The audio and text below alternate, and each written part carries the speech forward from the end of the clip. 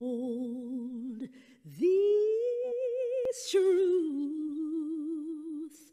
to be self-evident that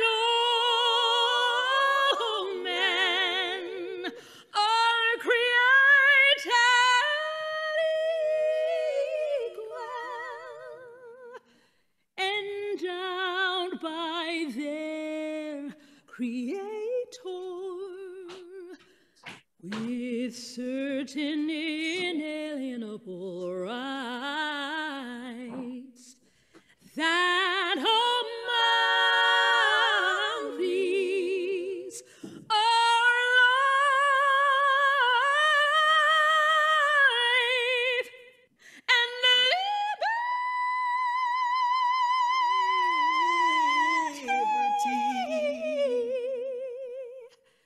and the pursuit of happiness.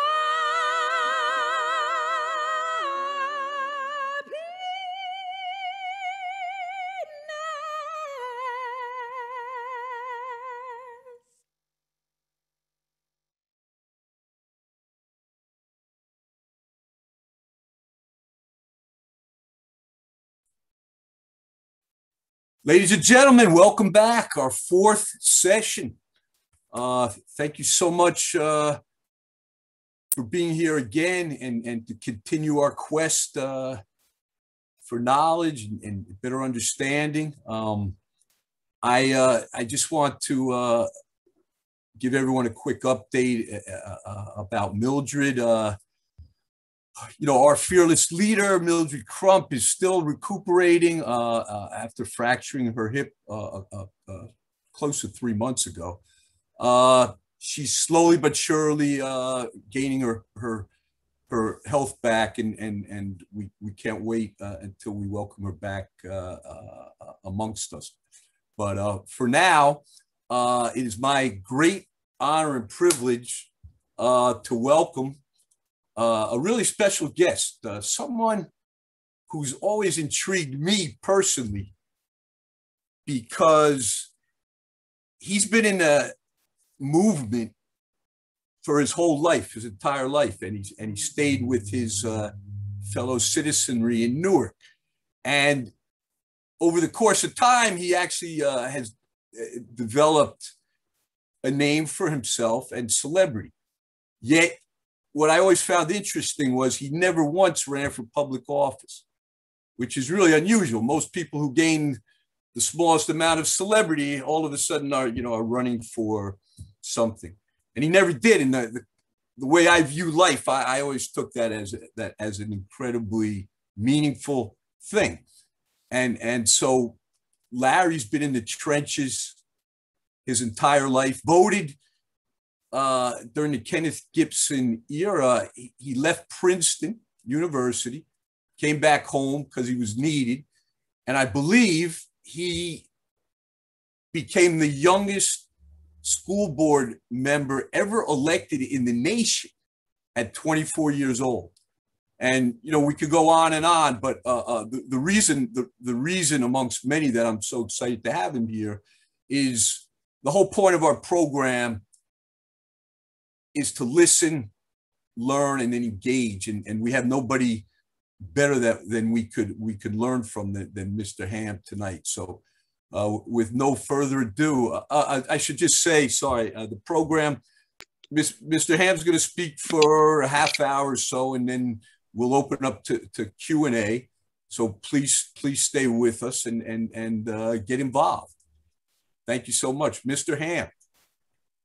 Thank you, Eric, and good evening, everybody. And I saw my friend Max give me a shout out in the chat. How you doing, Max? And I'm very glad to be here with you this evening. And I'm here to talk about the movement for the transformation of policing in the United States. I just want to make one small correction. to the very nice introduction that Eric gave me. And that is, I was appointed to the Newark Board of Education at the age of 17. I wasn't even old enough to vote. In fact, this July 1st will mark the 50th anniversary of my appointment to the Newark Board of Education on July 1st, 1971. And I think that after 50 years, I still hold the record of having been the youngest fully empowered voting school board member. I wasn't a student representative like they have with many boards of education.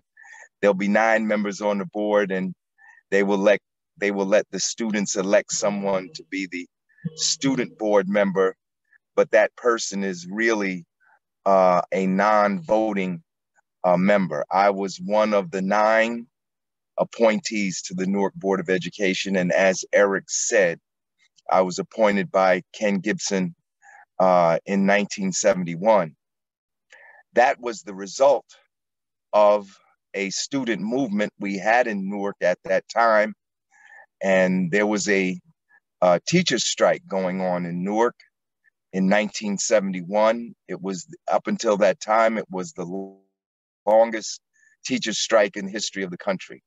I was a student at Arts High School, and I was the leader of the student government at Arts High School. And we had been informed that if we missed 35 consecutive days of school, we wouldn't be able to graduate. So, of course, that upset many of the students, particularly those of us that were seniors, who had already been accepted at colleges, many of us, by March of 1971. And so on March the 24th, 1971, was the day, after much planning and discussion and organizing, we had a walkout at Arts High School. And I led about 95% of the students walked out. We marched downtown to the Gateway Hotel. Today, that hotel is named the Doubletree Hotel. It's the same exact building. It's right across the street from Penn Station in Newark. That's where the board and the union were having their negotiations.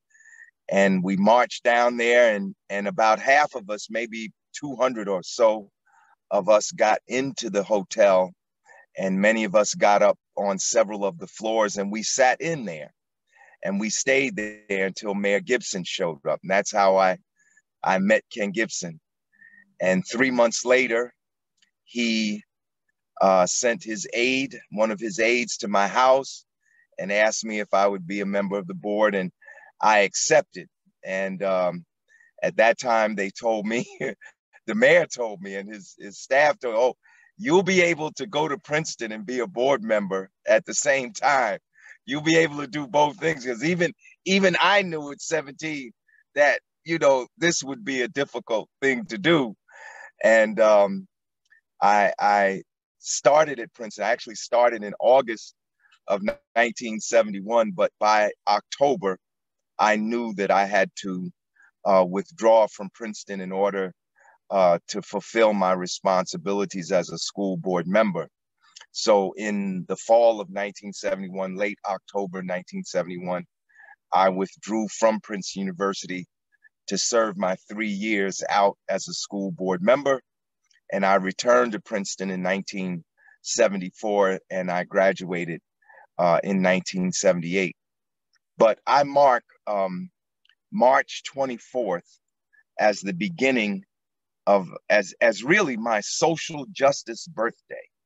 I mark that day, the day that I actually engaged in some action to confront those in power, as the beginning of my life as an activist, as my social justice birthday, March 24th. But even that has its origins in the issue that we're discussing tonight, the transformation of policing, because it all goes back really to 1967.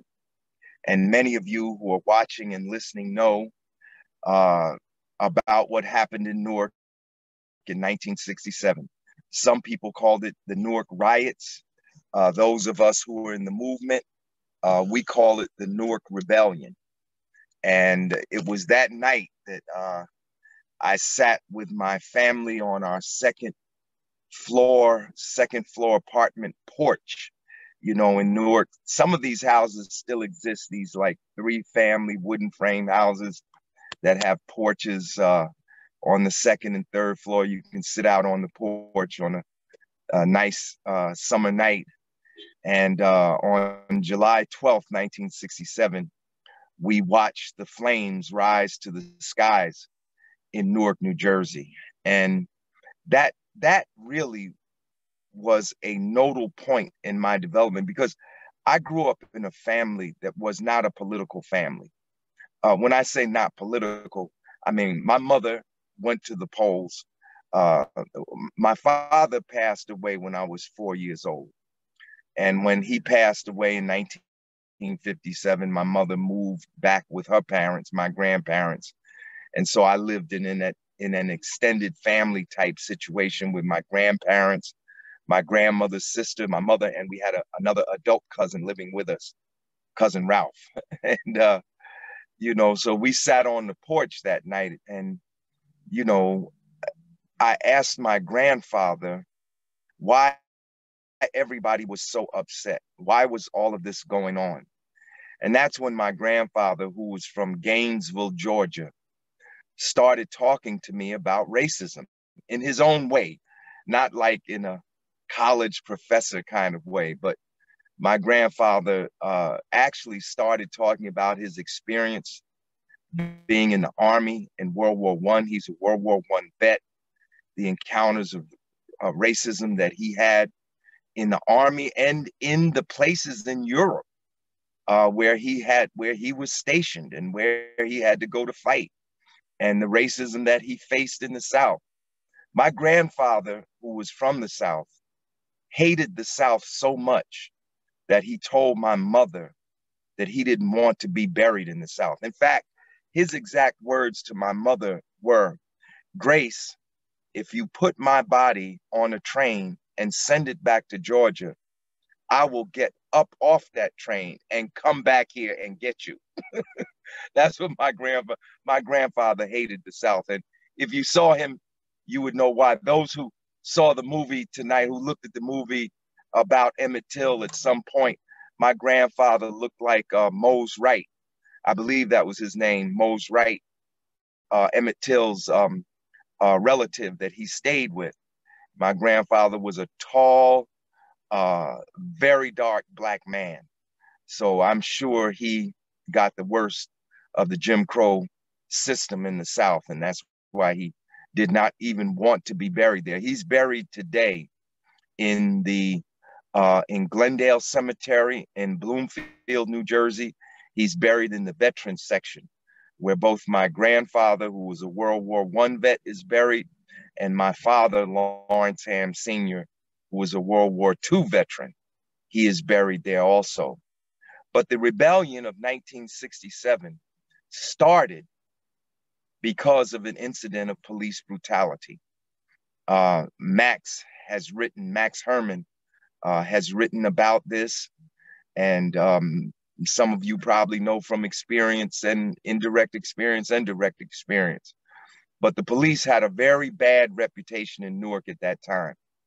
And they stopped John Smith at the corner, I believe it was Fairmount and Springfield Avenue, which was not far from the 17th Avenue precinct where they took him.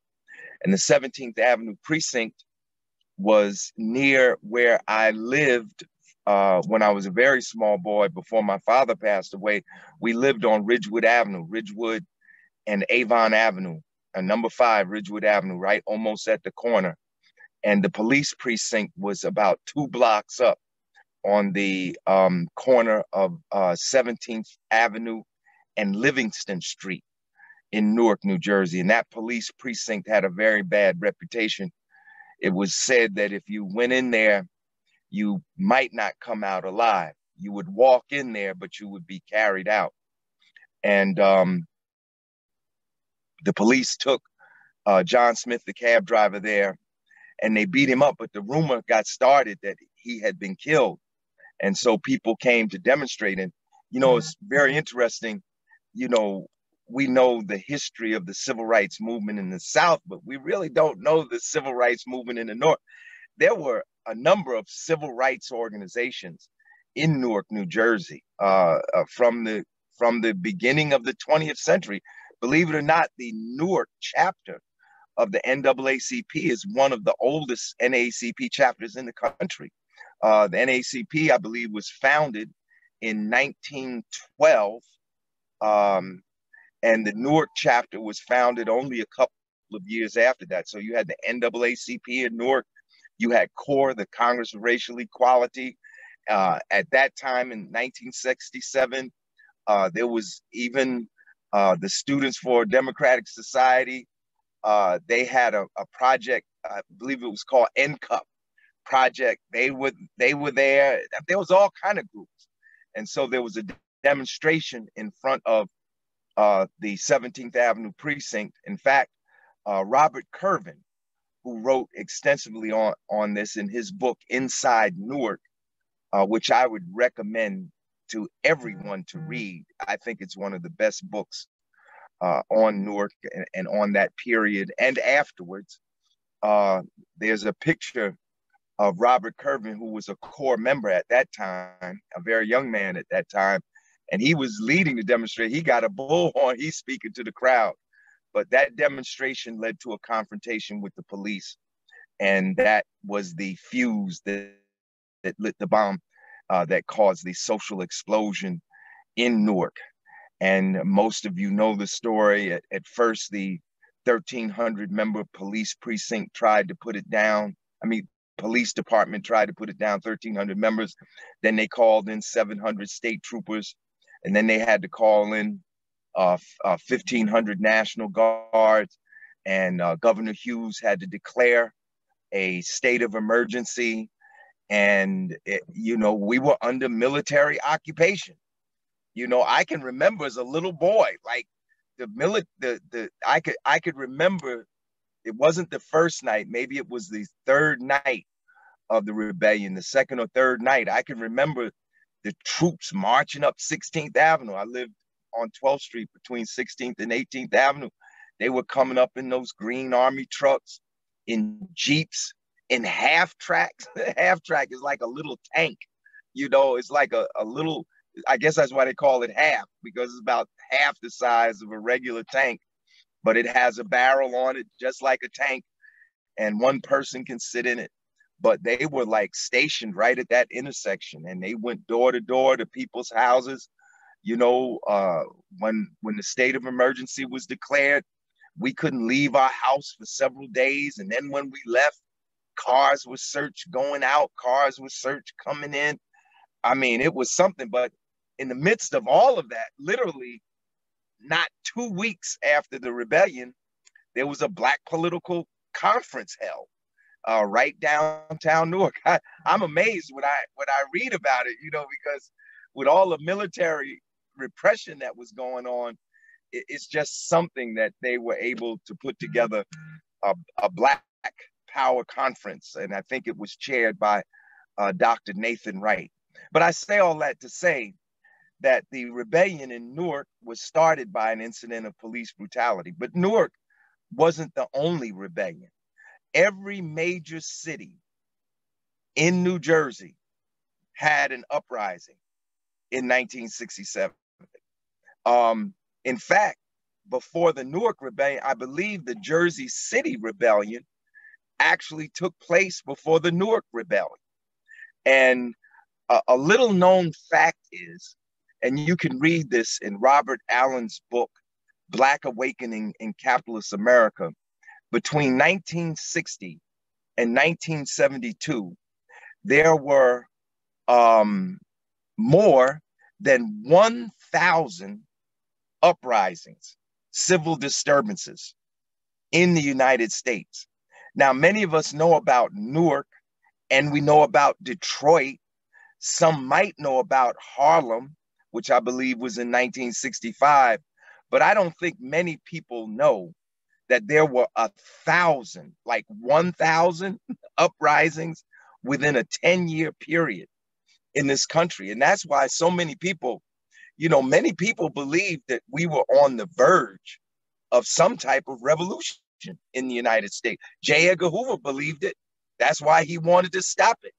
That's why he created that program, COINTELPRO, counterintelligence program, to stop the Black movement, to infiltrate and disrupt Black organizations, to quote unquote prevent the rise of a Black messiah, in the country, and on, the murder of Fred Hampton, and on and on and on. Some of you probably saw that movie recently, Black Judas, which was related to the story of the assassination of Fred Hampton. And the reason I raised this little factoid is that most of those urban uprisings were triggered by an incident of police brutality. I mean, to understand why there's such an uproar, and I know that many of you who are watching tonight are very well informed, educated people, probably up on your current events.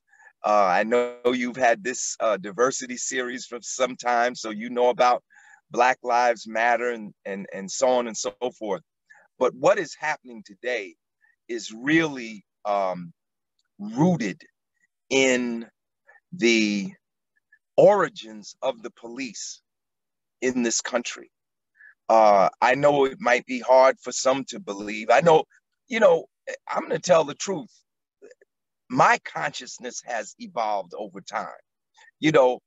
When I was 17 and I led the walkout, I wasn't like, a very aware, politically conscious Black militant. I was a high school student who was really being driven by self-interest. Like many people don't know, when Martin Luther King, when they had the Montgomery bus boycott, when they started out, they didn't call for the abolition of all of Jim Crow. That they didn't know. They had some very simple demands at that time. Like they wanted the segregated seating to end on the buses, but they didn't call for the destruction of the whole Jim Crow system. And that's how many movements start out. They start out with like very simple demands, and then evolve over time as people evolve, as their consciousness evolves, as their organizational acumen evolve. They move on to make greater and greater demands, and are forced to in many instances, because many of these problems, we look at them initially and think that they can be solved, with a simple solution. And we find that they really can't be solved unless there's systemic change. But, when I started out as a student, I give you a little example, when I started at Arts High School, in the fall of 1967, like I didn't even think we were going to have school after the rebellion, after the uprising. I'm like, no, we're not going to have school. We probably won't go to school till next year. School started in September on the regular day, and they had freshman orientation at Arts High School. And all of you have been at some type of orientation, either in college or high school. And they talk to you, the administrators and the teachers, they talk to you and tell you how great the school is. They usually invite the student government president to speak. So at that time, Arts High was still fairly integrated. Now it's predominantly Black and Latino. But back then, in 1967, I would say it was probably 50-50 or close to it, Black and white. And the student government president, David Hammond, I still remember his name, they asked him to speak. And they said, David, tell us all about the student council. So David started speaking, but he didn't start talking about the student council. He started talking about the war in Vietnam. Now, I think I was 12 years old at the time. I would turn 13 in December. I didn't know where Vietnam was. Somebody gave me a globe to look at and said, tell us where Vietnam is. I didn't know where Vietnam was. you know, but David started talking about Vietnam, and he was talking some hard talk too. I think maybe he had a relative that had been drafted or something. And the principal stood up and said, David, stop talking about that. Talk about the student council. And David kept talking about the war in Vietnam. And we watched, like the freshmen, I'm like a kid, I'm watching the student government president and the principal fight on the stage in front of the whole school. The whole school was in the auditorium that day. But that was the day I knew I wanted to join the student council because it seemed like they were dealing with some heavy stuff, you know. But just getting back to the situation, 1967. I mean, to understand what's going on today, you have to understand the origins of the police and modern policing. And you can read, there's a whole literature on this, but I found out by reading Herbert Aptheker's book, Slave Rebellion in Colonial America. I did not know that one of the origins of the police in America was, in fact, out of the slave patrols. Even the Second Amendment that is touted by a lot of these gun advocates, these people who want everybody in the country to be armed, you know. And you're always talking about the Second Amendment, but the Second Amendment was really put in the Constitution to enable the Southern colonies to organize slave patrols. And slave patrols were a form of policing. And then, you know, after the Civil War, as African Americans began to leave the South and come north and began to leave the plantations and come into the towns, that's when towns and cities begin to form police departments as we know them today. That's one of the origins of policing. And it's funny because in some ways, the police in the 21st century seem still to be an instrument of racial control. You know, one of the things that came out when Michael Brown was killed in Ferguson was that Ferguson was a predominantly Black community, but the police department was still like 85% white. Now, the reason this came as a surprise to me and perhaps to others was because we came through the Black freedom struggle, the Black power movement in the 1960s. We remember when Black people lived in a kind of apartheid type arrangement. And when the police were like a occupation army, you know, that's like it is in the colonial administration. You know, if you were to go to Ghana in the early part of the 20th century, you would see white British troops in all Black Ghana, you know, or you might see Indian troops because the British Empire was worldwide. So they would bring Indian troops from India to Africa to fight Africans, you know. But the police forces in many Black communities were all white. The political administration was mostly white, but the population was mostly Black, you know. And it kind of surprised me that even today, well, this was, I think Michael Brown was killed in 2016, might have been 2016 when Michael Brown was killed, that almost 2 decades into the 20th century, you had all Black Ferguson with a predominantly white police force. And many people still say that the police are like an occupation army in our community. And in many ways, they behave that way. And in many ways, you know, the police were an instrument of racial control. I mean, those of you who watched the Emmett Till movie, you know, when they showed the people who were the victims of racism in the South, they showed Emmett Till's family. But when you saw the sheriff, it was white. You know, in many of these films and in many of the history books, when we think of racial oppression, we think of the Ku Klux Klan and the white citizens councils and the red shirts. You know, there were all kind of white supremacist groups. Most of us talk about the Ku Klux Klan, but there were other groups beside the Ku Klux Klan. There was the White Citizens Council and the Order of the White Camellia and the red shirt, all kind of white supremacist groups were operating in the South. But when you look at the civil rights documentaries, who is it that is moving against the civil rights workers? When people are sitting in, who is called? The sheriff and the police. You know, who's putting the water hoses on the people? The police.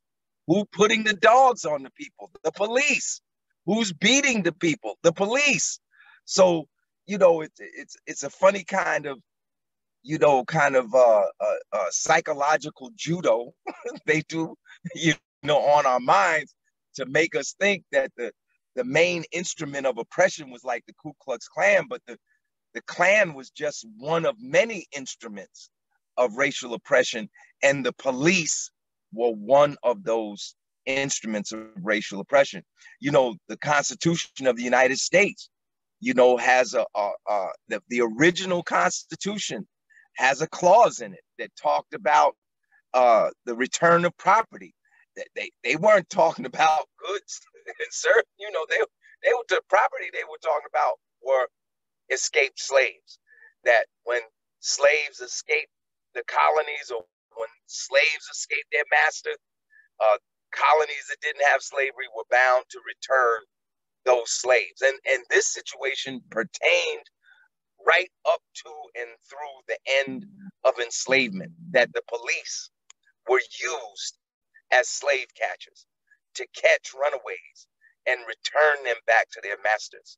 So almost from the beginning, you know, the police have been used as a tool of racial control. And that's not just in the South. You know, when we think of Emmett Till, we think of down South, right? We think of Georgia, and we think of Mississippi and Alabama and Florida and these places. But Jim Crow wasn't just in, slavery wasn't just in the South. It's throughout the United States, in the northern colonies as well as the southern colonies. Slavery was right here in New Jersey. New Jersey was founded as a colony in 1620. By 1625, enslaved African people were here in New Jersey, being forced to labor in the fields, being forced to build roads, being forced to build dams, to construct buildings, and on and on and on. And as I said, you know, we think of 1619 when Africans came to Port Comfort in Jamestown, Virginia. But a year later, 1620, this was all of this up here, New York City and surrounding area was New Amsterdam. It became New Jersey when the English defeated the Dutch, and the Dutch had to give up many of their colonial possessions, their colonies, to the English. So it went from New Amsterdam to what? New Jersey. Jersey was in England. So this became New Jersey. All these northeastern states were known as what? New England. You know, so from the beginning, you know, you got to have, you're going to hold human beings in bondage. You have to have some type of force, some type of armed force to do that. And the police and slave patrols, all of these served as part of the instruments of force to keep Black people under racial control. During Reconstruction, the period immediately after the Civil War, you had the Reconstruction governments, and state legislatures, you know, and in some places you were able to have Black constables, and in some cities and towns you have Black police. But do you know that those Black police couldn't arrest white people? This is true. This continued into the 20th century. And when, you know, because you can go back and look at the newspapers and see some of the articles, you know, first Black police officers hired. But those police officers could only arrest Black people. They couldn't arrest white people. And so this situation, I remember, I mentioned to you, my grandfather, right? And my grandfather would talk to me about the police. And one of the things he said to me that I never forget is that he said, Bootsy, because that was what they called me when I was a little boy. He said, Bootsy, he said, the black cop will beat you harder than the white cop will. Now, this is what my grandfather told me when I was like 12 years old, right? And I really couldn't understand what he was talking about, but now I understand it, because police brutality, we think of white cops and black victims, but many of the victims of police brutality have been killed or brutalized or had their rights violated by black officers as well. Right here in New Jersey, we're fighting for justice for Abdul Kamal, who was shot to death in Irvington, New Jersey, shot 15 times. The officers that shot him were black and Latino. You know, Earl Faison in Orange, New Jersey. He was literally tortured to death, and by 5 officers that were convicted of conspiracy and civil rights violations. One of those officers were black. And according to one of the depositions that was given in the trial, given in the case, it was the black officer, Peyton, who took his gun out and put it in Faison's mouth. Imagine that, putting the barrel of a gun in someone's mouth, saying, I'm going to blow your effing head off. You know, so we see in a lot of instances where the black police and the Latino police, they have to overcompensate. They have to prove themselves to their fellow officers in blue, that they're not black, that they're blue, that they're not Latino, that they're blue. And even with the women officers, you know, there have been black people who have been killed by female officers. I think of the young man that was just killed there in Chicago, Dante Wright. And he was killed by a female officer who was the training officer, the officer that was supposed to train the other officers, you know, on using their weapons and using tasers and so on and so forth. She killed him. So this situation has gone on for decades in the United States. And somewhere around the 1960s, New York City put in place a police review board. I believe that was 1966.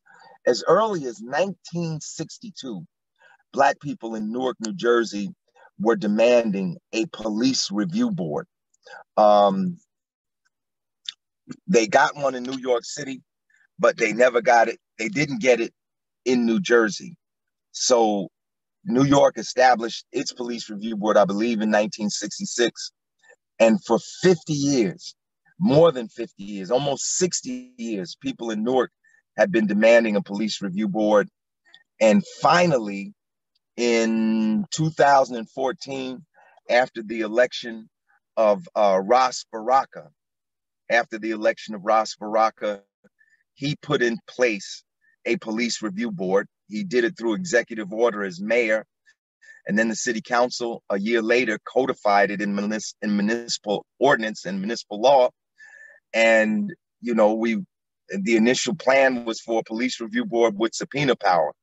But as soon as the city council passed the ordinance to establish the police review board, the Fraternal Order of Police went into court to stop it, saying that Newark could not have a police review board with subpoena power. Now, this is very interesting because it's important to understand, and I think we have seen examples of this in the last few years, that the police are not just a military force or a paramilitary force, to be more exact. The police are also a political force. And people say, well, why has it been so difficult to bring about changes in policing, changes in police reform? Well, it's because the police have, first of all, the police are a formidable force in the United States. The United States has the second largest police force on the planet Earth. Our police force is only exceeded by the police force of the People's Republic of China. The United States has a population of about 335 million people, give or take a couple of million. We have 800 sworn police officers and another 200,000 or so people that work in the administration of police organizations. The People's Republic of China has 1.5 million sworn police officers, but the People's Republic of China has a population 4 times the size of the population of the United States of America. They have 1.2 billion people. So on a per capita basis, we actually, relative to our population, we have more police per capita in the United States than do the People's Republic, although in absolute numbers, their police force is larger. And these police, they are very organized. They have national organizations. Many people are familiar with the FOP, Fraternal Order Police, PBA, Police Benevolent Association, the supervisory police, that is the management, you would call it in the corporation. That would be, I guess, the sergeants on up, or maybe if not the sergeants, at least the captains on up. They have supervisory police associations. And all of these police organizations, they support candidates for office. They oppose candidates for office. They make political contributions to political candidates. They lobby for legislation that's going to help them. This is how the police have so many laws that give them protection from prosecution that the average citizen does not have. So they're not only a paramilitary force, that is men with guns authorized to use force against the civilian population, but they're a political force, and they shape public policy and they shape laws to benefit themselves. They have, in essence, become a power unto themselves. This is why we in the People's Organization for Progress, we say that the greatest antidote to police brutality is community control of the police. And this is why people have tried to establish police review boards across the country. This is why we're still fighting to get the police review board in Newark established. And like I said earlier, the police took Newark to court. They won in Superior Court. Newark won in the appeals court. But the Supreme Court of the state of New Jersey ruled that Newark could have a police review board, but it could not have a police review board with subpoena power. And so now there's a legislative push to get a law passed by the New Jersey State Legislature.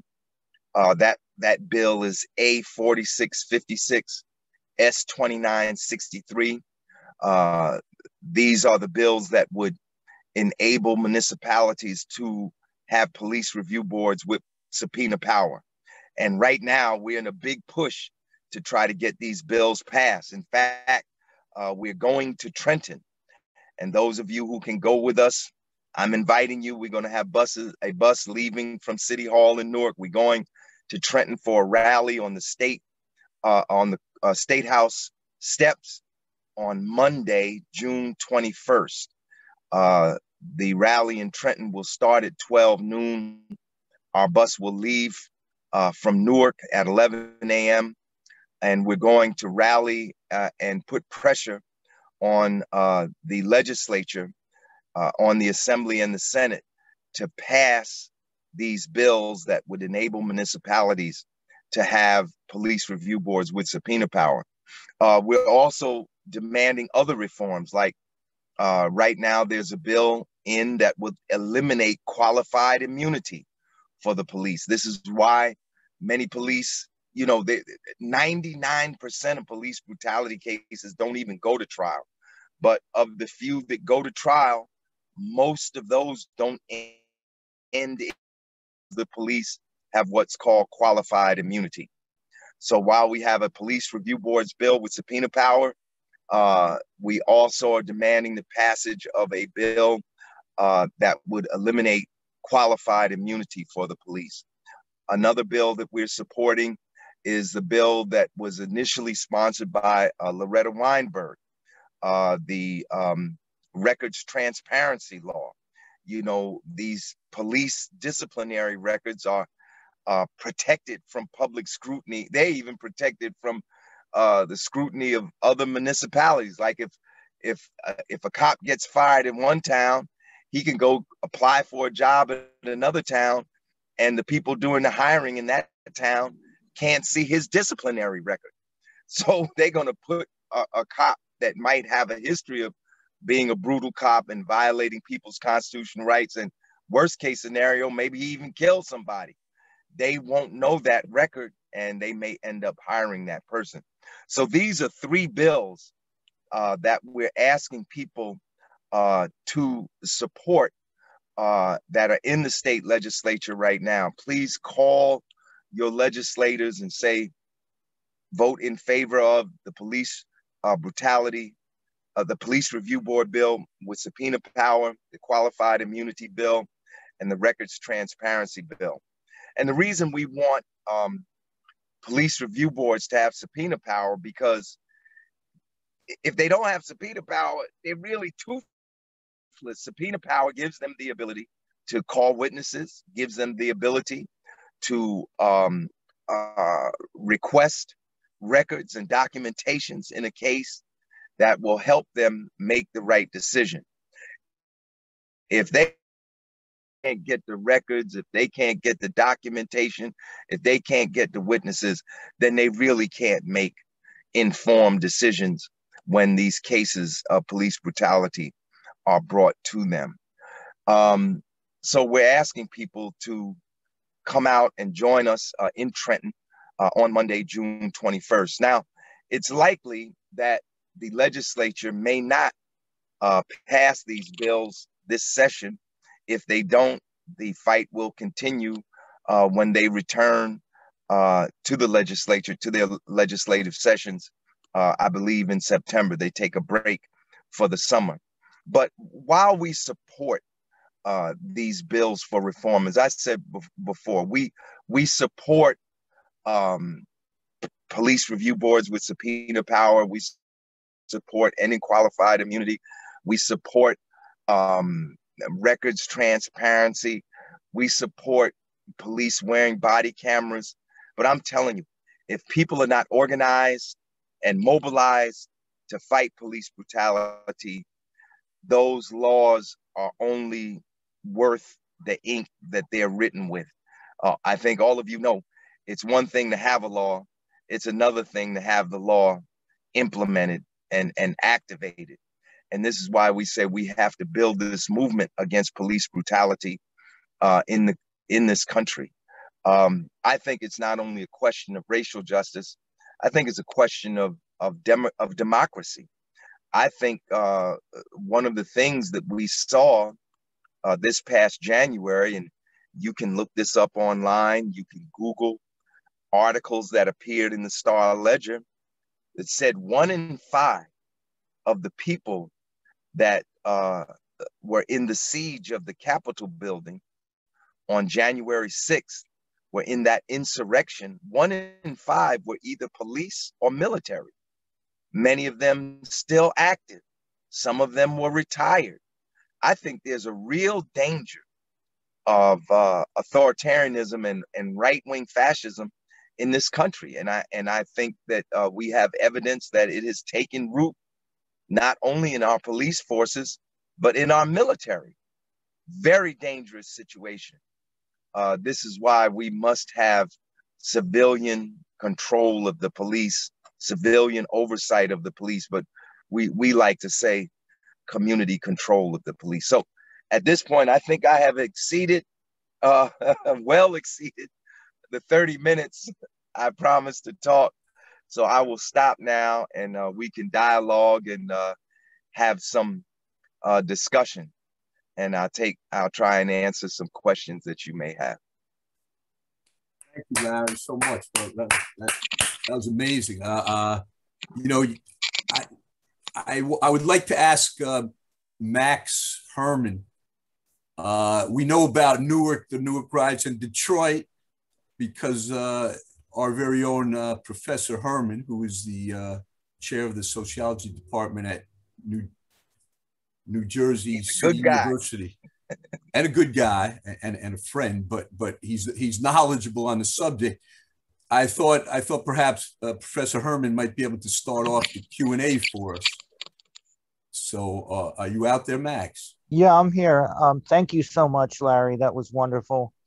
I just wanted to add a couple of things onto the history that Larry was mentioning and things that I only learned recently that, well, first of all, this was the 100th anniversary of the Tulsa massacre, which received a lot of press recently. There were documentaries on PBS and CNN, and it's important to remember that, first of all, that began with an incident of a African-American man being accused of sexually assaulting a white woman in an elevator, being taken to jail, and a group outside of the jail trying to take him out and lynch him. And it was something that had happened in several other cases in the South. But what was particularly telling about this case was that the police deputized mobs of white people. They deputized them and allowed them to ransack the Black community of Greenville in Tulsa. So here's another case where actually some of the suits right now, and this was buried for over 80 years. All reference to this event was taken out of the newspapers, a complete cover up. And then people began looking into it and questioning it and asking for justice. And part of the issue in the claim for justice is that the police and the government did not act in a neutral fashion, but instead aided and abetted the mob. The other thing that I learned more recently, I hadn't learned this before, a book just won the Pulitzer Prize this year about Wilmington, North Carolina in 1898. I had no idea that this event happened. I'm supposed to be a scholar, but there are many areas where my knowledge I have a lack of knowledge. And so I looked up this book and I read more about this incident in Wilmington, North Carolina. This is a case of political violence. This is very similar to the January 6th attack on the Capitol, in the sense that it was after an election, and the election had seated an integrated group of city council people, Black and white. And basically what happened is that, again, a mob consisting of some police as well decided that they were going to try to overturn a legally held election. And once again, the police were not a neutral party. And once again, hundreds of Black people lost their lives. So I just wanted to add those two historical events in there because they are part of a long litany of historical events. And Larry is absolutely right that almost every one of the, quote, riots, rebellions in the 60s began with an incident of police brutality. And Larry is also right, among many things, that the effort to establish a police civilian review board stems all the way back to the early 60s with people like Robert Kirvan, and was consistently resisted by first by people in City Hall and then by people in the police in the city of Newark. So I don't really have a question except to kind of piggyback on that and encourage everyone to push for a civilian review board that has real powers to hold police accountable. My only question, and it would involve New York City mayoral politics, which is probably not the right place for this, is that Eric Adams as a former police officer is running for mayor of New York City. And he's a very interesting character because he says that he became a police officer because he himself was brutalized by the police. And yet Eric Adams seems to be favoring some modified form of stop and frisk. So, aside from just holding the police accountable, Larry, what kind of policing practices do you think would be best conducive to both promoting public safety and to preserving the civil rights of people in the city? Well, let me give you some anecdotal information. The People's Organization for Progress was founded in we actually were organized in 1982. And from the time that we were founded, we raised the issue of police brutality.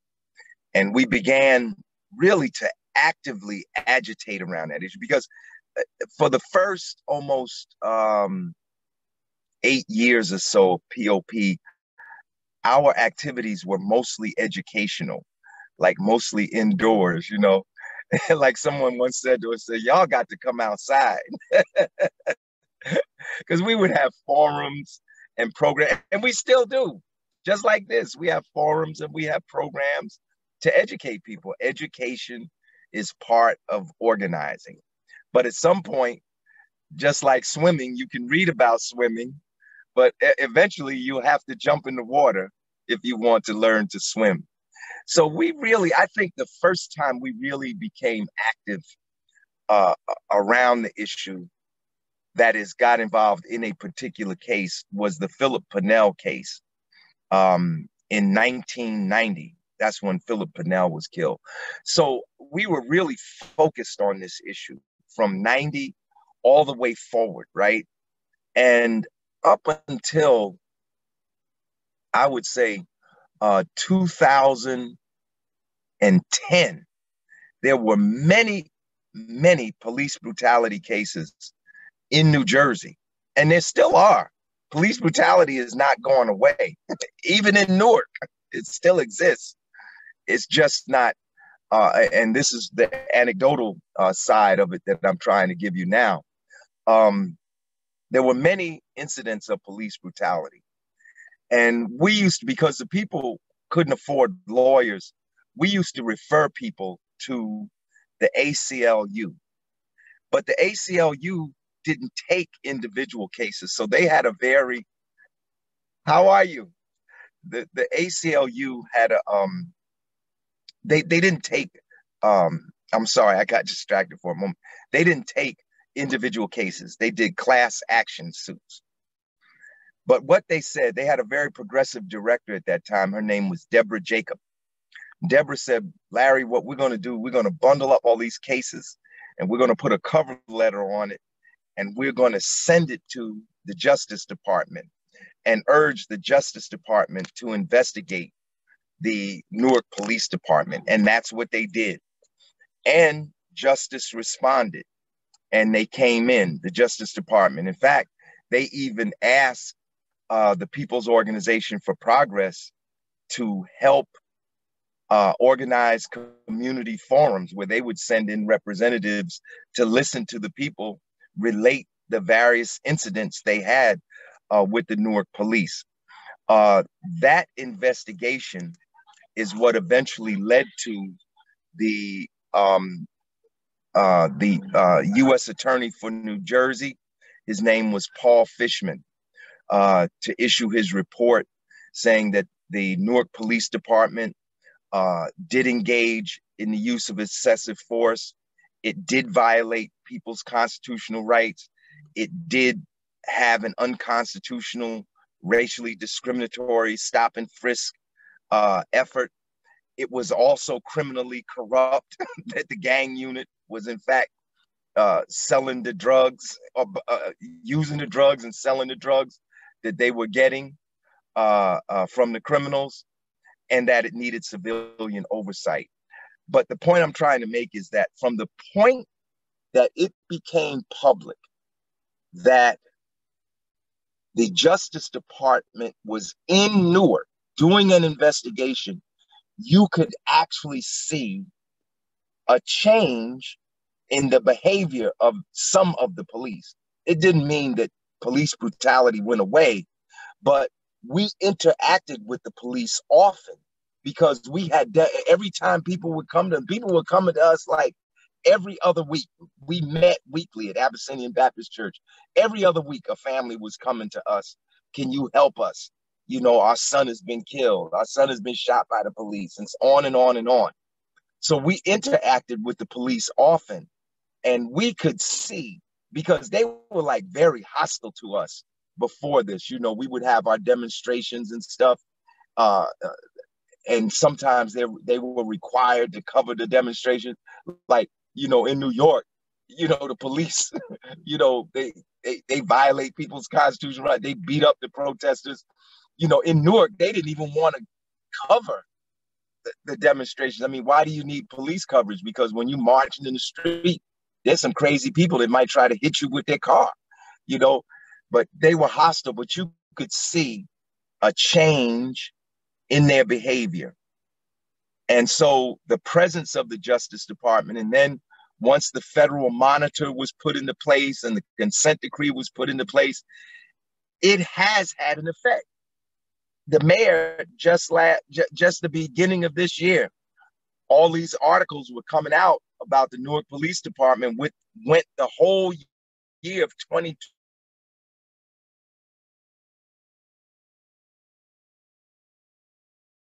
shows that you can have an impact. The unfortunate thing was, on the very first day of 2021, January 1st, 2021, a Newark police detective shot a fellow named Carl Dorsey and killed him. And then they said in the newspapers, the police said Dorsey was armed, he had a gun. But, you know, we fought for this law, you know, independent prosecutor bill, which got passed, independent investigations. When the police kill somebody, now the state attorney general has to investigate it, not the local police department. The AG made public the video that showed that Dorsey didn't have a gun when he was shot. So I'm saying all this to say that in the final analysis, in my humble opinion, it's really not training, although they need training and we support training. We support de-escalation training. We support sensitivity training. As I said, we support body cameras and all of these things we support. But I believe that the thing that's needed most is that the police have to know that if they unjustly kill someone, if they use excessive force, if they violate people's constitutional rights, they will lose their gun, their badge, their job. They might lose their pension. And if they're convicted, they'll lose their freedom. To me, that is the most potent deterrent to police brutality. We have a question that came in. Thank you, Larry, by the way. We have a question that came in, and I'll read it, and we'd like to hear what you have to say. Have some police review boards been established in other U.S. cities, and have they had a positive effect? Yes, there are police review boards in other cities. There are police review boards that have subpoena power. The police review board in New York City has subpoena power. And have they had an effect? They probably have had an effect, but they haven't stopped police brutality. In fact, New York has had police review board at least since 1966. And some of the most horrific cases of police brutality in the country have occurred in New York City, such as the Abner Louima case, where he was tortured. He wasn't killed, but he was tortured in the most horrific way imaginable, you know. And then can we forget Amadou Diallo, 41 shots, or Sean Bell, 50 shots? Like, it's never like they kill the Black man with one shot. It's like always, like, you know, in New Jersey, Abdul Kamal, 15 shots, Stanton Crew, 27 shots, you know, and on. Like, one bullet is never enough for a Black person, you know. I don't understand it. But the point I'm trying to make is that, you know, we need to eliminate this qualified immunity that police have. They continue to do it because they know they can evade prosecution. They know they can get away with it. I mean, just go back on Facebook get the video of Derek Chauvin killing George Floyd. Look at Chauvin's face. Does he look like a man that's worried about anything? That he's like concerned, like what's going to happen after this is all over? No, he looks like he has the face of someone who's doing something that's pretty routine. And we have found out that it was routine in Chauvin's life, that in fact, Chauvin is going to go on trial for the killing of a 17-year-old that I believe allegedly he beat with a flashlight. So, you know, while all of these other things help, you know, like my mother used to tell me, she used to say, Larry, it's better to light a candle than to curse the darkness. You know, so we support the little things, but don't overlook the big thing. Don't overlook the elephant in the room, in a mad scramble to get all these little things done. The elephant in the room is that the police have to know that if they kill unjustly, that they will be prosecuted. You know, maybe we should start making the police pay for these settlements rather than the municipalities. Maybe if the police knew that their pension money might be attached to some multi-million-dollar settlement, they would be less willing to, in fact, do these horrific killings. And the police kill a lot of people in America. Hey, Larry, explain to us exactly what qualified immunity does for the police. Right. Qualified immunity is actually not a law. It is a precedent set by court rulings that says that if a policeman commits an act while in fact he's in the act of carrying out his duty as an agent, as an officer of the city, or as an agent of the state, as some people would say, then in fact he has a degree of immunity. It's not absolute immunity, because just like the corporate veil, qualified immunity can be pierced under certain circumstances, but it gives them a measure of immunity from prosecution that the average citizen does not have. You know, there's qualified immunity, and then there's sovereign immunity. That is a kind of absolute immunity that if he's acting under color of law, as they say, you hear lawyers use, was he acting under color of law? Then he was carrying out his duties for the municipality that he was working for. These things play a role in keeping police from being convicted, you know, but they can still be convicted, and they are. You look at the Faison case, qualified immunity couldn't, you know, save them. But see, it only really works. I mean, we're only able to overcome qualified immunity when the evidence is so overwhelming. I mean, like George Floyd, it was on, you saw the murder, right? And even sometimes, I mean, witness Rodney King, we had the video. I mean, that was like the first video. That was the first awakening. I mean, that caused the whole city of Los Angeles to explode in an uprising, the Rodney King case. But those officers weren't convicted in the Rodney King case. And that was on the video. This is why we need laws to eliminate all of this immunity from prosecution, be it qualified immunity, be it sovereign immunity, be it acting under color of law. You know, they got to know if they do wrong, they're going to receive the same punishment that a citizen would. There can't be two standards of justice. There has to be one standard of justice for everybody. And this is why the police in America, I don't know if I mentioned this already, but in the past year, the police have killed about 1,500 people in the past year. The police in America kill about 1,000 people every year. Now, a disproportionate number of them are Black, This is why people see police brutality as a Black problem, you know, because about 35% of the 1,000, which would be 330 something, I guess, of the 1,000 people, 300 or so are Black. We're only 13% of the population, but the police kill people of all races. They kill white people. They're white people who are the victims of police brutality. They kill Latinos. They kill Asians.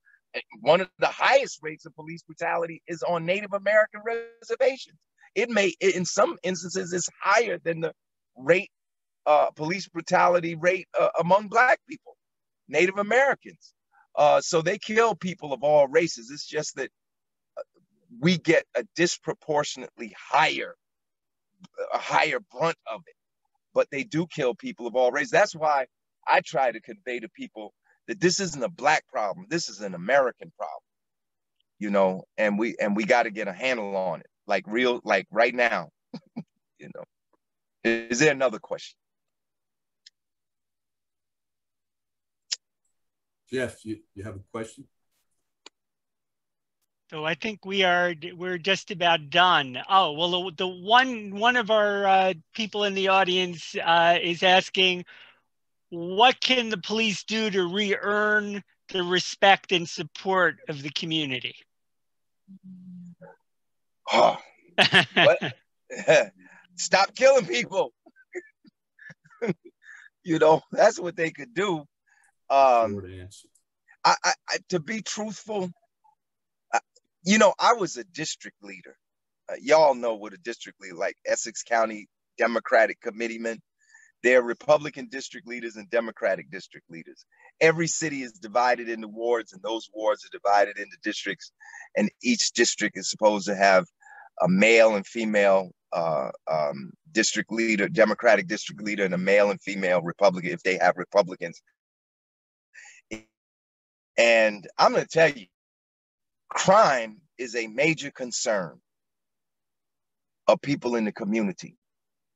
Crime is a major concern of people in the community. I remember when I came home from school, that is when I moved back to Newark from Princeton after doing 2 years of graduate work. When I came back, I picked up the newspaper, and the Vailsburg Block Association president was in the newspaper saying that he wanted the National Guard to come to Newark. Now, this is the people that were under military occupation by the National Guard. Now there were some people calling for the National Guard come back into Newark because there was a crime wave in the Vailsburg area, which is the West Ward of Newark. There are people in the community that don't have a negative view of the police. There are people in the community that do have a negative view of the police. All Black people don't see the police the same way, but I think most Black people, a vast majority, want police brutality to end.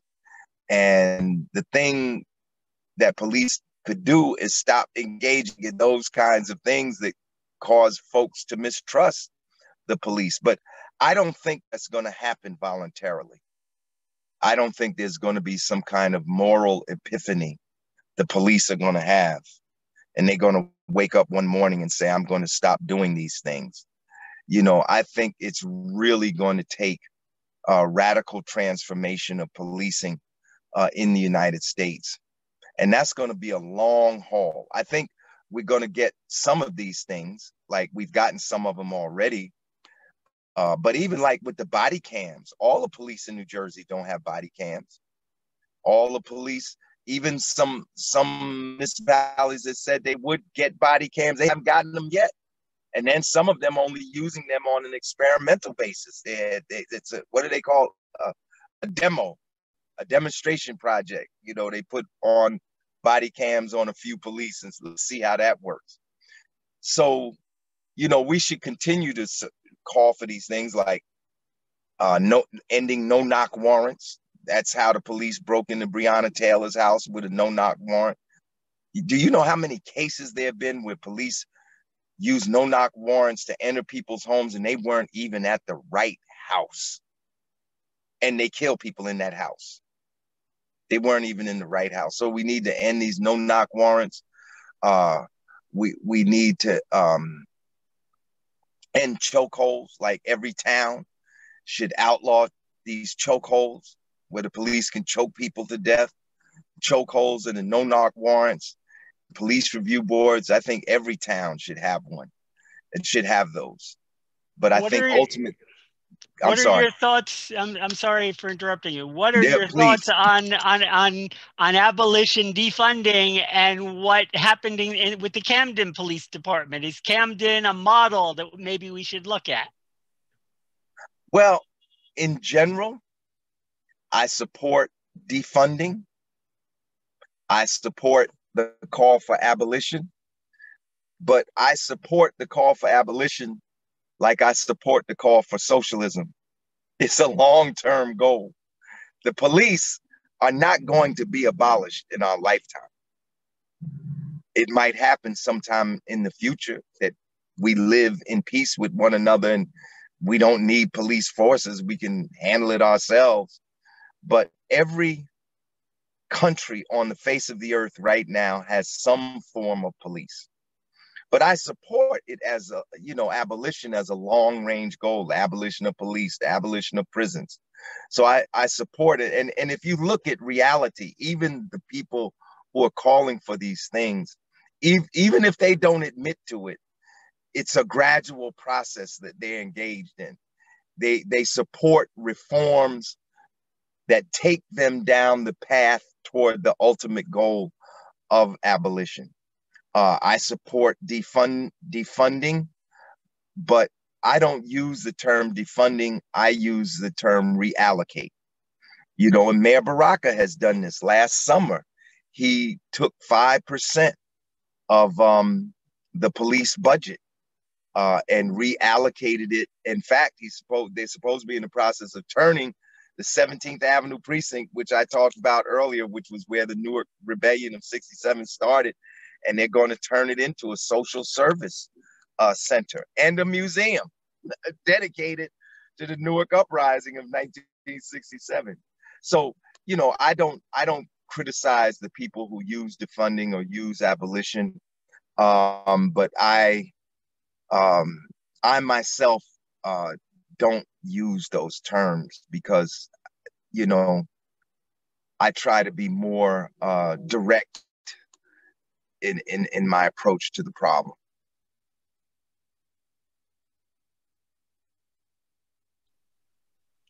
And any thoughts about Camden? And because essentially yes. Camden? Well, Camden is an interesting phenomenon.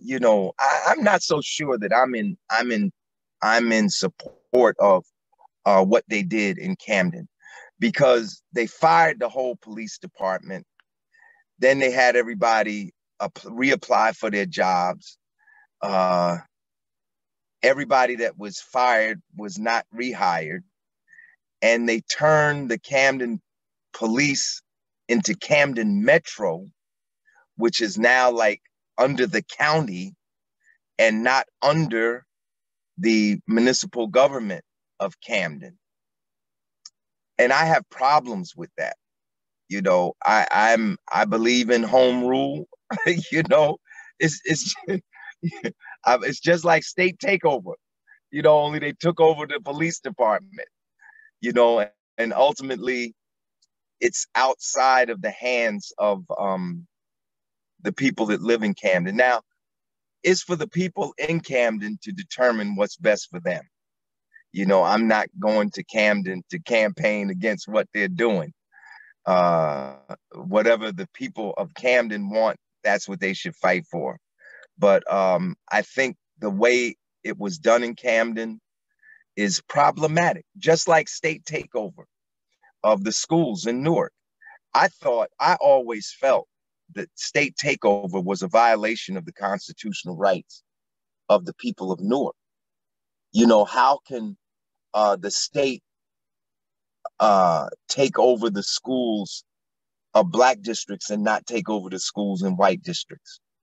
How can they take over the schools of Black districts where students are not doing well and not take over white districts where students are not doing well.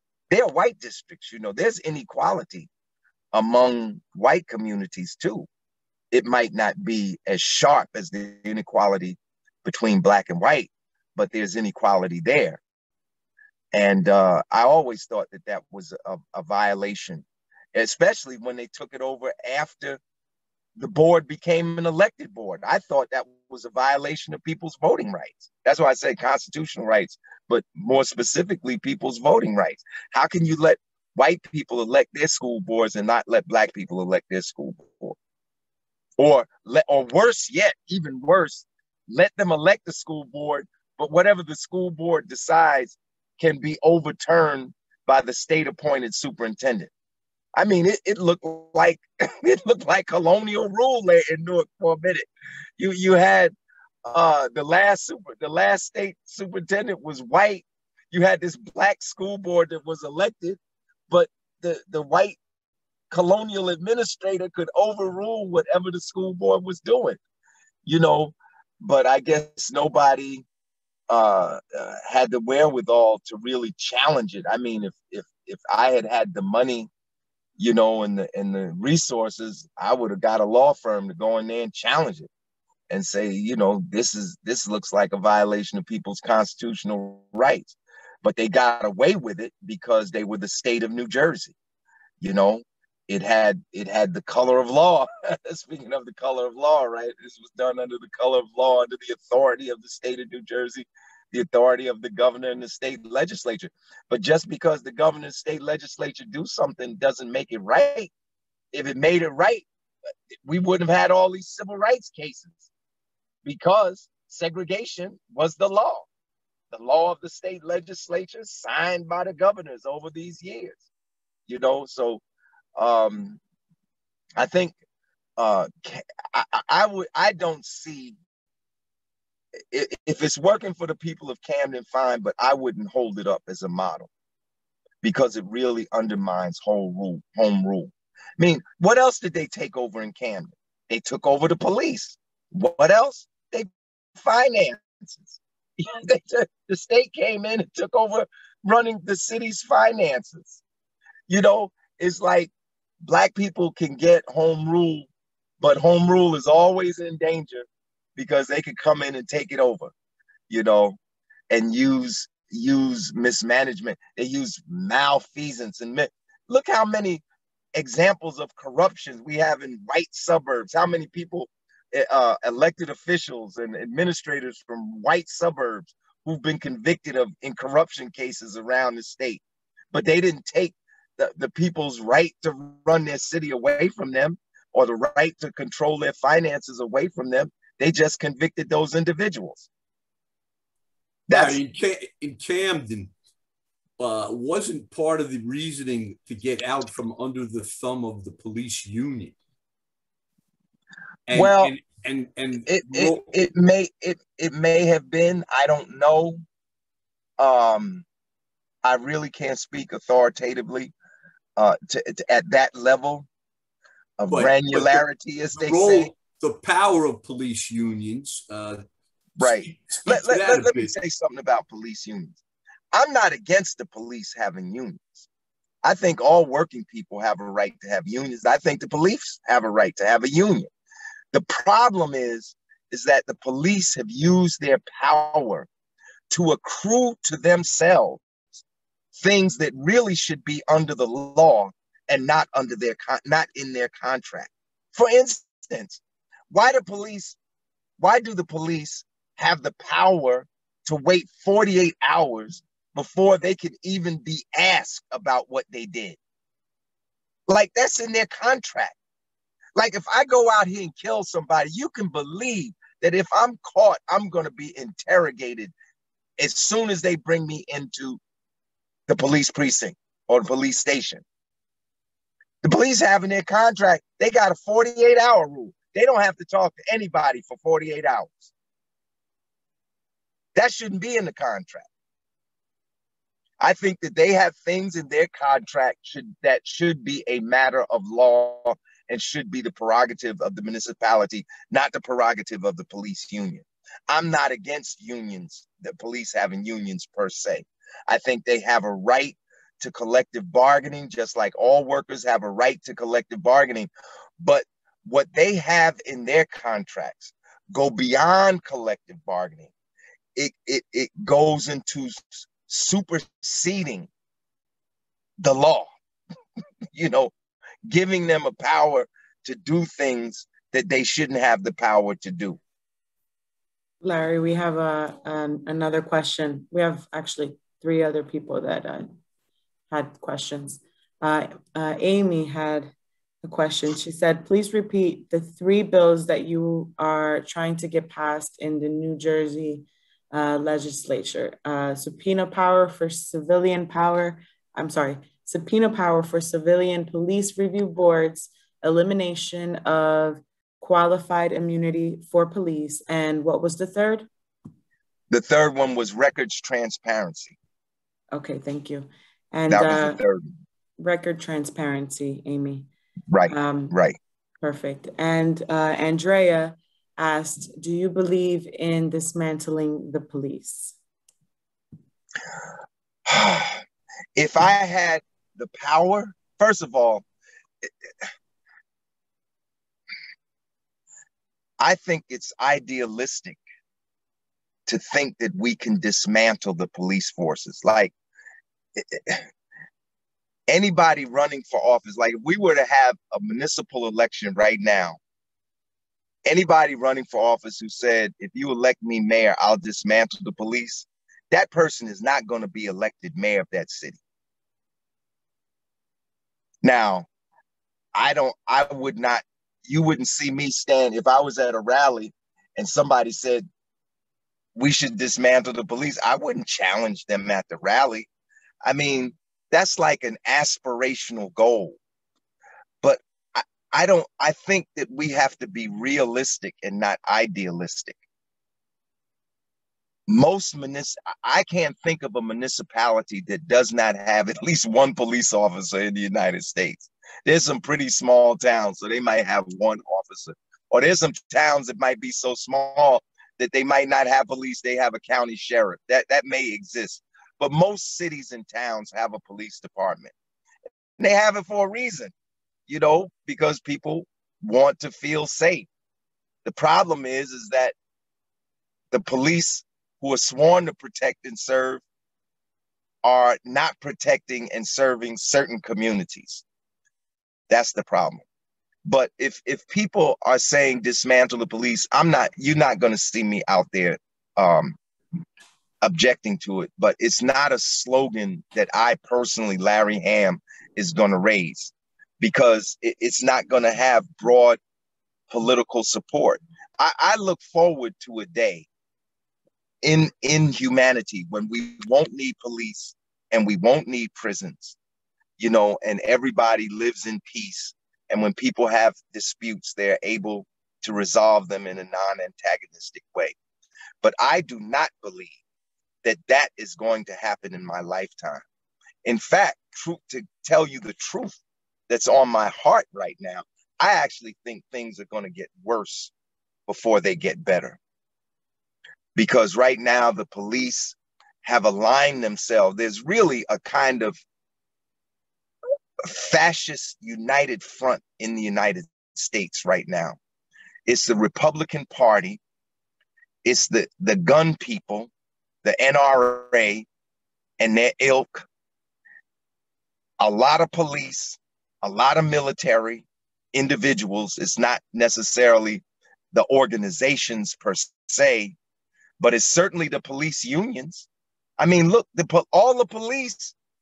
Remember when Trump and Biden had their first debate? What did Trump say to Biden? Trump, in one instance where he told the truth, the Washington Post said Trump told 30,000 lies during the course of his administration. But one night he did tell one truth. And when he said to Biden, he said, Biden, all the police have endorsed me. And he was right. He told the truth. All the police, the FOP, the 332 2,000 member FOP endorsed Donald Trump in 2016. And after 4 years of Trump, they came back and endorsed him in 2020. I believe the police unions are part of this fascist united front in this country. It includes the Klan and the neo-Nazis and the white supremacists and the neo-Confederates of all stripes and the anti-Semites and the racists of all stripes.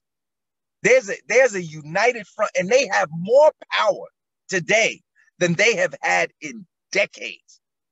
They are electing these right-wing, I'm tempted to say nutcases, but they're really not nuts. They're evil. That's it. If they were just nuts, it'd be one thing. But these people are not crazy. They know exactly what they're doing. They know exactly what they're doing. This is why we got 43 states that have had introduced in their state legislatures 400 different bills to suppress voter turnout. We got 18 states where bills have been introduced to limit and circumscribe political protests. We're getting these QAnon people elected to the Congress, to state legislatures, to school boards. And we got a rise in racist violence against people of color, against Jewish people, and other people, and women and other people in this country. And it's not just a national phenomenon. This is a worldwide phenomenon. I was just watching last night, and I know this is not on the subject, but I was watching a video last night. It looks like a Nazi movement has taken power in Poland. I mean, are y'all following some of these things that are going on in Europe? Orban in Hungary. This other guy in Brazil, I'm not having a senior moment right now. I can't remember the president of Brazil's name. But what's his name? Bolsonaro. Yeah. Bolsonaro in Brazil. Trump in the US. All over the world, these right-wing ultra-nationalists, that's really, see, the media doesn't want to say racist. They don't want to say neo-Nazis. So they'll say things like white nationalists and ultra-nationalists. These people are Nazis and neo-Nazis, all over the world. So Larry, all over the world. Mr. Ham, yes, we're going to have to set up a second session. You don't want me to bore people to death, do you? Yes, I do. This is very enlightening. I just wanted to, on behalf of Diversity United and our audience, thank you so much for your time, for sharing with us, but also your genuine, authentic efforts for your community over the years. So it's very, very, very impressive. That's what resonates with me. So thank you. And this is a year-long program. When Mildred gets back on her feet, maybe there'll be another opportunity that you might want to sit in on with us. Oh yes. I'm sorry, Eric, but could I just jump in and ask one practical question? Sure. Larry, could you tell us what groups are doing this kind of work in Newark and Essex County and North Jersey, and how people can link up with those groups, and also give us a little more info on Monday's rally and how we can sign up for the bus to get down there? Right. Well, there are a whole bunch of groups that are doing work around the issue of police brutality. Certainly the ACLU. I mean, the ACLU is really underestimated. I don't know if the right word is underestimated. What I'm trying to say is they don't get the recognition that they really should.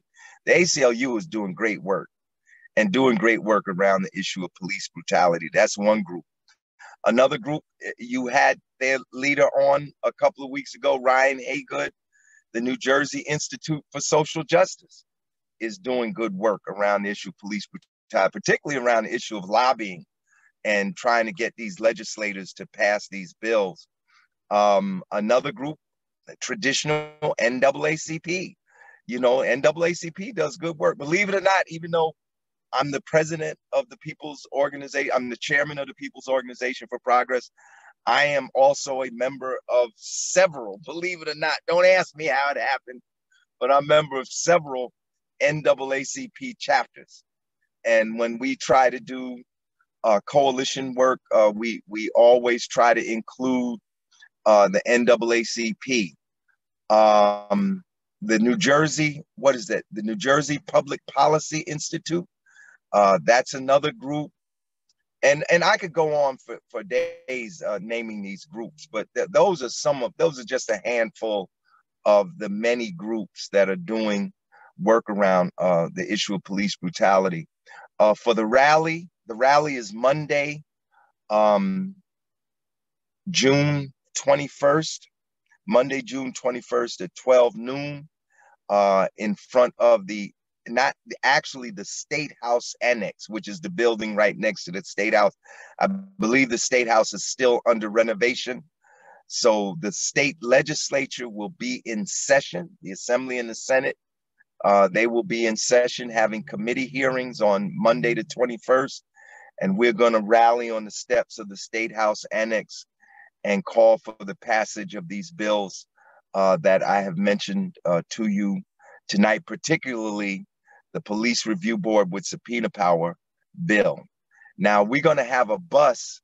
The ACLU is going to have a bus, I think, leaving from in front of their office, and we're going to have a bus leaving from City Hall around 11 a.m., leaving from City Hall to go to Trenton. And so we invite people to get on the buses with us to go down there. We will ask people to wear masks on the bus. If we're able to kind of space people out, we will. I would urge people who are not vaccinated not to get on the bus, but to come down by car or come down by train. We don't want anybody to end up, getting COVID because they got on the bus with us. But it's not a long ride. Last year, Pop didn't go to the March on Washington because we were very concerned about the transmission of COVID. And we were kind of ambivalent, but the main thing that kept us from going to Washington last August was the fact that the ride was so long. It's like usually go down there quicker than you come back. You can get down there in like 4.5 hours. It usually takes about 5 hours to get back because people make a stop, for refresh themselves and to eat. And because we were going to be on that bus so long, we said, no, maybe this is not a good idea.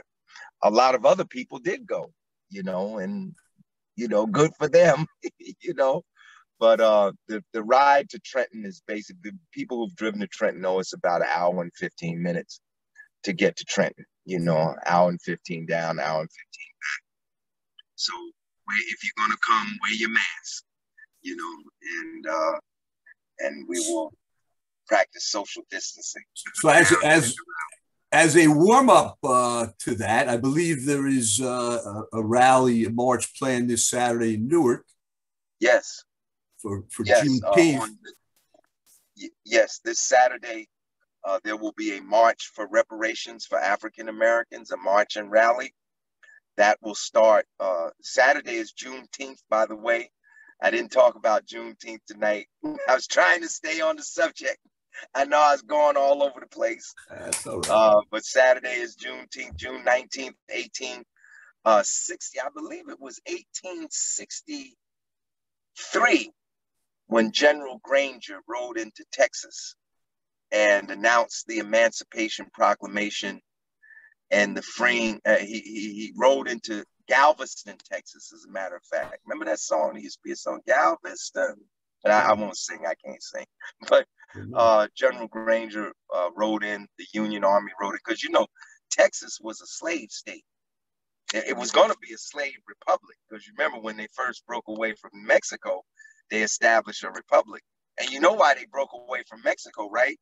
Because Mexico didn't have slavery.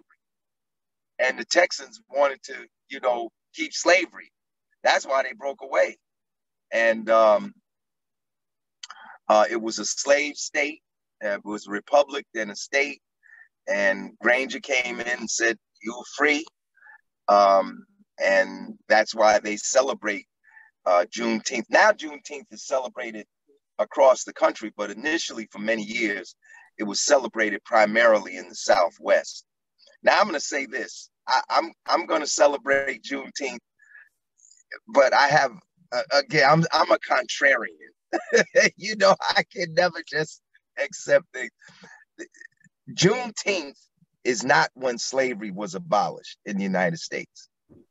The Emancipation Proclamation did not abolish all slavery. It only abolished slavery for those men that could escape from their masters and join the Union Army.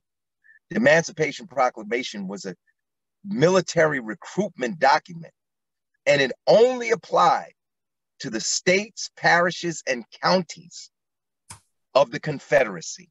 So, you remember, there were southern states like Tennessee, I believe, that were part of the Union, and they were able to keep slavery. Remember, there was slavery was still in the North, even though slavery did not get abolished in the United States until the passage of the 13th Amendment. And then that's only the abolition of chattel slavery. Remember, the 13th Amendment did not end all slavery. If you read it, it says, except for those people convicted of crimes. So when you're convicted of a crime in the United States, you're essentially enslaved. You have no rights. And that's by virtue of the 13th, the very amendment that ended chattel slavery is the amendment that in fact enabled the re-enslavement of millions of Black people who are incarcerated today. Yeah, that is stunning. The first documentary we watched at Diversify United was the 13th. Just see the 13th Amendment up there. 13th, yes. I mean, I was clueless, but it's right there. You know, it's breathtaking, right? Yeah. It's breathtaking. But you know, you get it. Obviously, we're learning. You know, this is our fourth program, and I can't thank you enough. The goal is for us to learn and get engaged, but you know, we have to have a grasp of the underlying issues, and I think tonight you gave us a really good understanding of the issues with law enforcement and policing. I mean, anybody who watched the Untold Story of Emmett Till, you know, what I can't shake. I watched that last spring, and every day I cannot shake this idea of, you know, what's the first thing I do or you do if something unsettling happens in your neighborhood or outside your front door.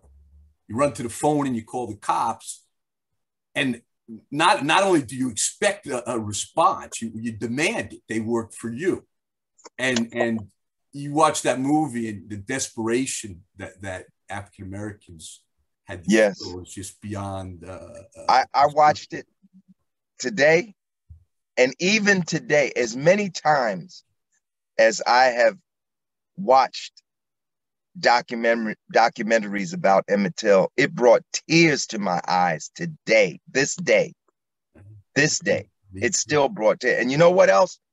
We always observe August 28th as the anniversary of the March on Washington, but from now on, I'm going to say the anniversary of the death of Emmett Till too, because that's why they had to march on Washington on August 28th, because that was the day that Emmett Till was killed.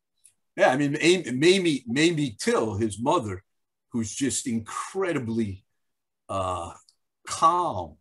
I mean, she's like the hero of the civil rights movement. I mean, yes. You know, none of us can fathom, obviously, what that must be like, but to have the sense of mind to have an open casket and what that would do It's Man. remarkable. But anyhow, I would like to our audience, before everyone leaves, thank you to Stephanie and Jeffrey behind the scenes. Thanks for everything. Really well done. I don't know if Mildred or somebody in Mildred's family can hear this, but you know, Mildred, you're on our mind every day. Full and speedy recovery. We greatly look forward to you rejoining us. Next month, we're trying to expand our knowledge base. Next month, we're going to tackle housing, inequities in housing. We have Mr. James Williams, who is the Director of Racial Justice at the Fair Share Housing Center. He will be addressing us, and there'll be something that we could look at or listen to ahead of that. But redlining, the highway system, a lot of those issues that, like me, if you grew up in the burbs, I don't really have a great handle on. He's going to talk about the Mount Laurel decision and how that affects us until today. So I just, again, Larry, on behalf of everyone, thank you so much. Outstanding. Thank you. Till the next time, and thank you for addressing us. Thank you so much. All right.